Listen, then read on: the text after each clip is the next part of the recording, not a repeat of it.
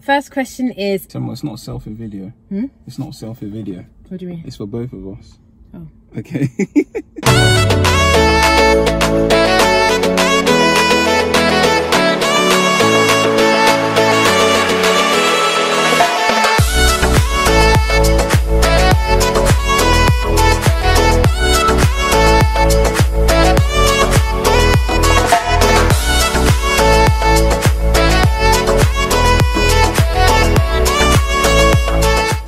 Hey guys, how's it going? I'm Temwa. I'm Anjola. We're just gonna share a little bit about our journey with you. Yep. The girls have given us 7 questions to go through, so we're just gonna go through them. We'll jump right in. Yeah, really excited to answer. Cool. So, first question is... Temwa, it's not a selfie video.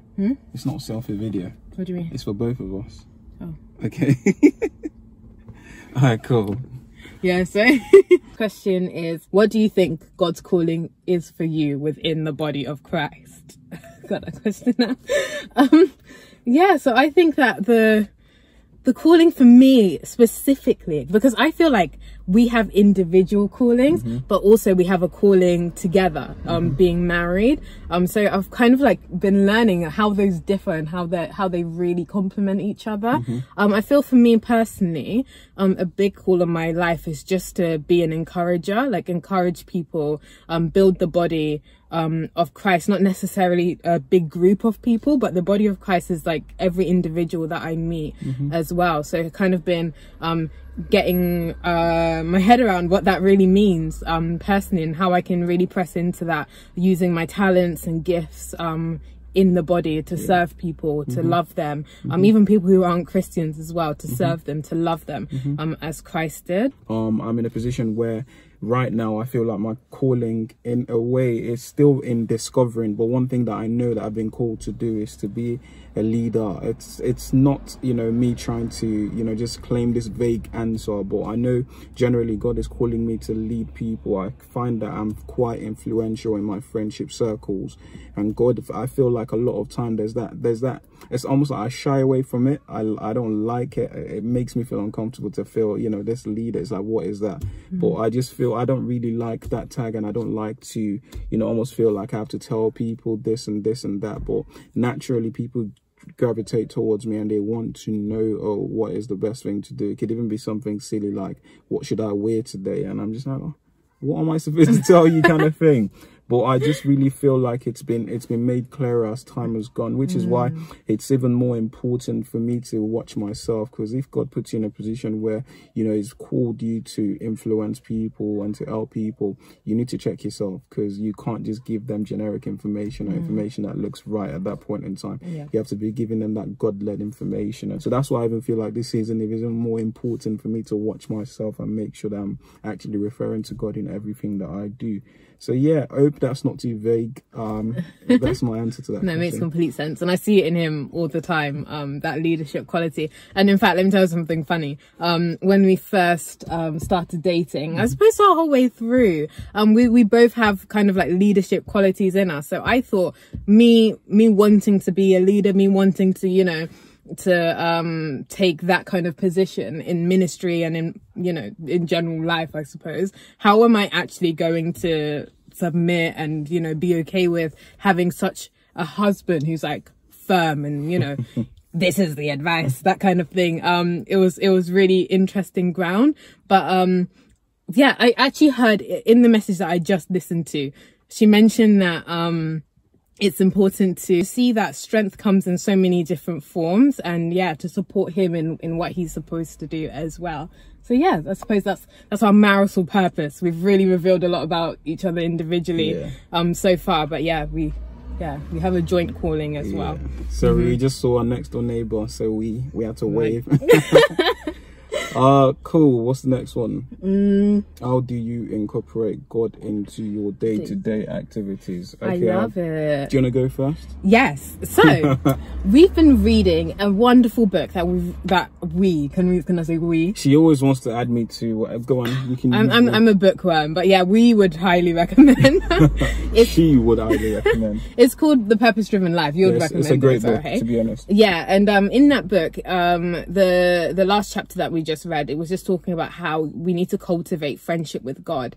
And it's not just in, you know, having the quiet time in the morning, but it is in that continuous, just acknowledging him. He's always there. Like, we have a God who is ever present. He's like ever present help. He said that he'll never leave or forsake us. So knowing that, like, he's actually, the only thing that's left to do is to acknowledge that. And, yeah, so day to day, I think that, that's something that we've been trying to apply, just like even if we're away from each other, if we're together, like just find a scripture, like sing a song, like always have something that reminds you that God is with you. And I feel like in these moments, it's more important than ever, because sometimes life can feel like it's draining. There's so much going on. The world has such a depressing message at the moment. Yeah. So like kind of coming back to the place where you acknowledge that you have hope, and like that hope remains with you all the time. And you can acknowledge that when you're washing dishes and when you're like, you know, having a laugh with the family, like, wow, God has given me family. That's very kingdom,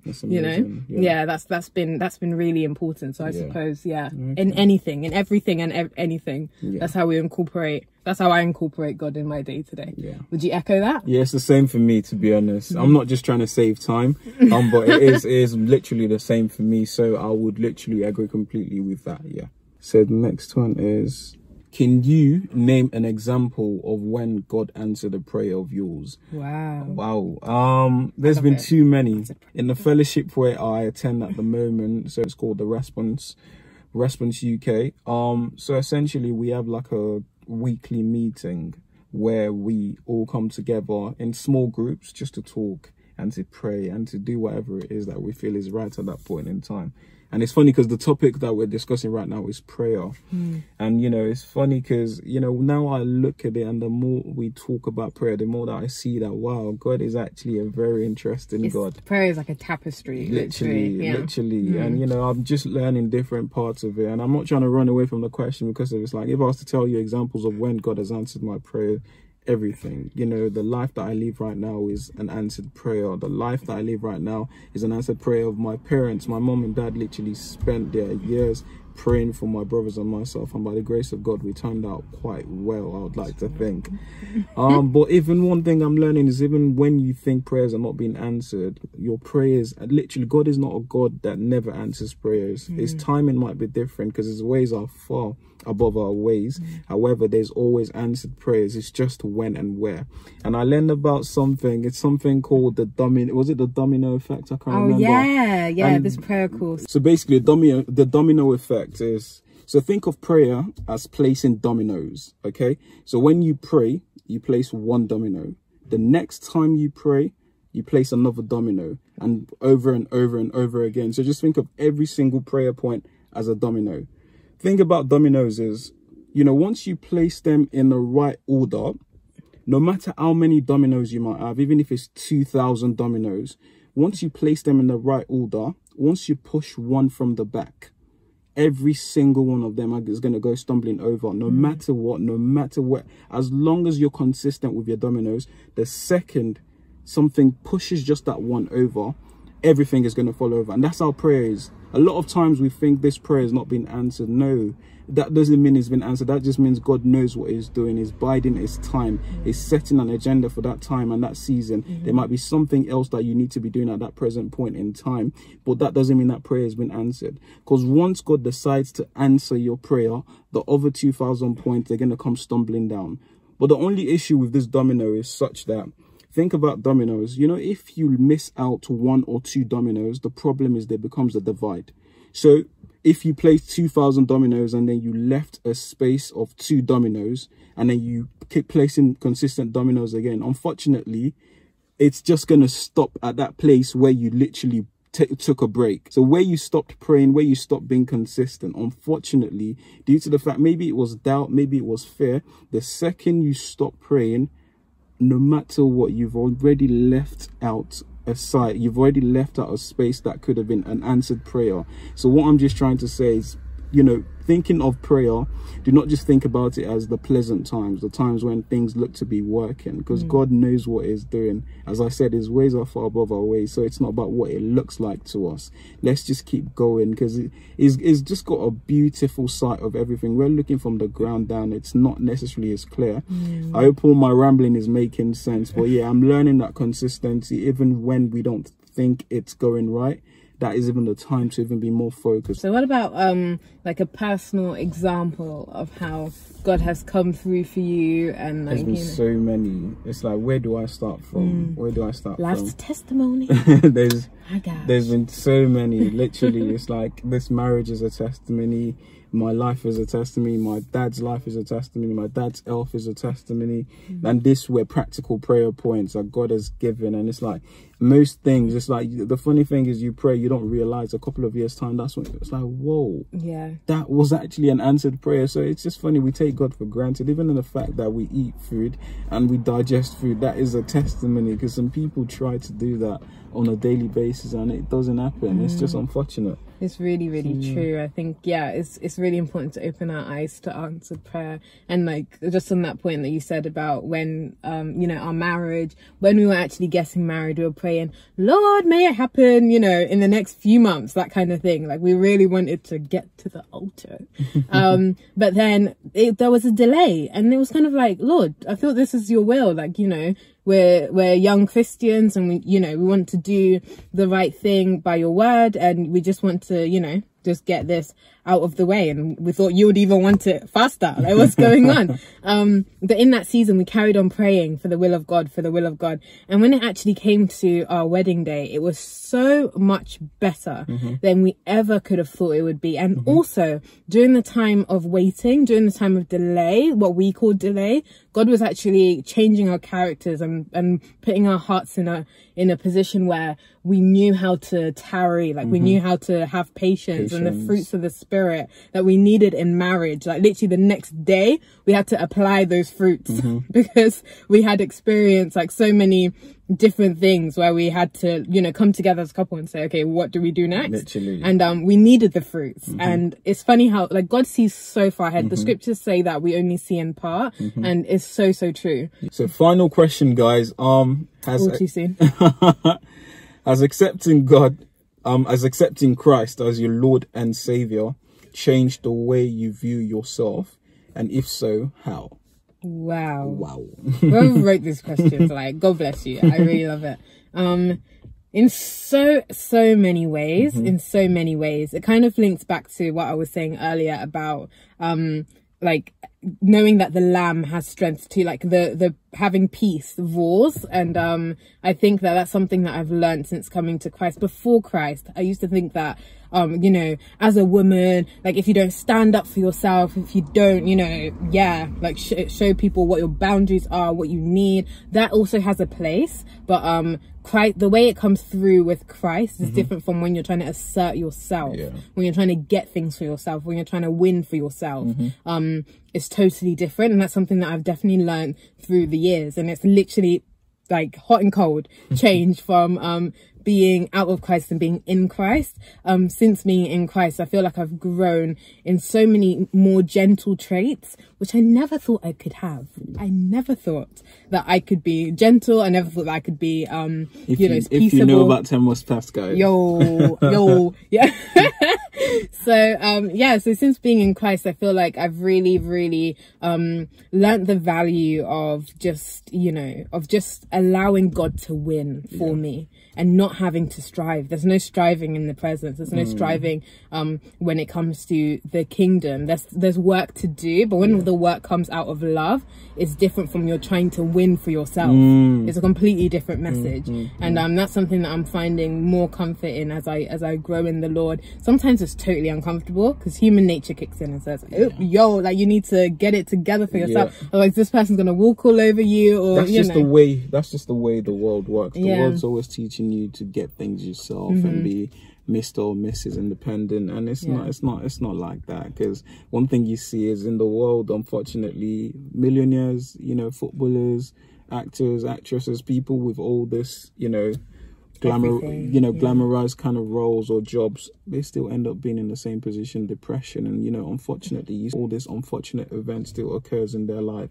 And that just shows me that the kind of hope that the world needs, in fact this season's making that clearer, that the kind of hope the world needs, it's not in what we categorize as amazing, because at this point in time, hope without God, it's literally pointless. We happen to be in the time and in the season where for the first time the richest man in the richest man in the city and the poorest man in the village city are fighting for the same thing. Everyone's trying to get toilet roll, tissue paper. They're all trying to fight to just the basic things, and God is just humbling us and teaching us that, look, all those things that you thought, look, push it away. And I think that's one thing that's amazing about having Christ, accepting Christ into my life. I just believe it just gives you hope, hope that nothing else can give you, hope that even money can't give you. Because right now in this season, I feel so encouraged, even though things are not necessarily going the way I planned for it to go.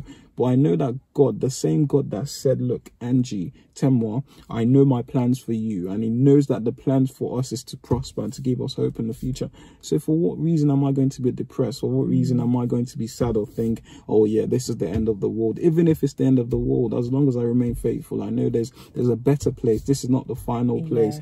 So, just that hope. And I think like sometimes we take that for granted, because hope and hopelessness, that's the difference between people actually thinking there's a future and there isn't. That's the difference between people that think there's no point in living and the people that think I can't wait for tomorrow, even if I'm not going to get money, even if I don't have the best job, even if my family are not happy. And so for me, that is definitely one reason why I'm so glad that I accepted God into my life. I accepted Jesus into my life. And I would advise anyone watching this, as in taking that decision, it might seem so trivial, but trust me, there's so much happiness, there's so much joy, there's so much grace to be found. It's not something to be taken for granted. It is the most beautiful thing in the world to have a relationship with Jesus Christ. And please just accept him into your life. I just pray whoever's watching this right now that you just take that minute right now and take that step of faith, take that step of boldness, because being Christian doesn't make you boring. It doesn't. We do YouTube on a regular basis, we have fun, we're married, we're more fun than you.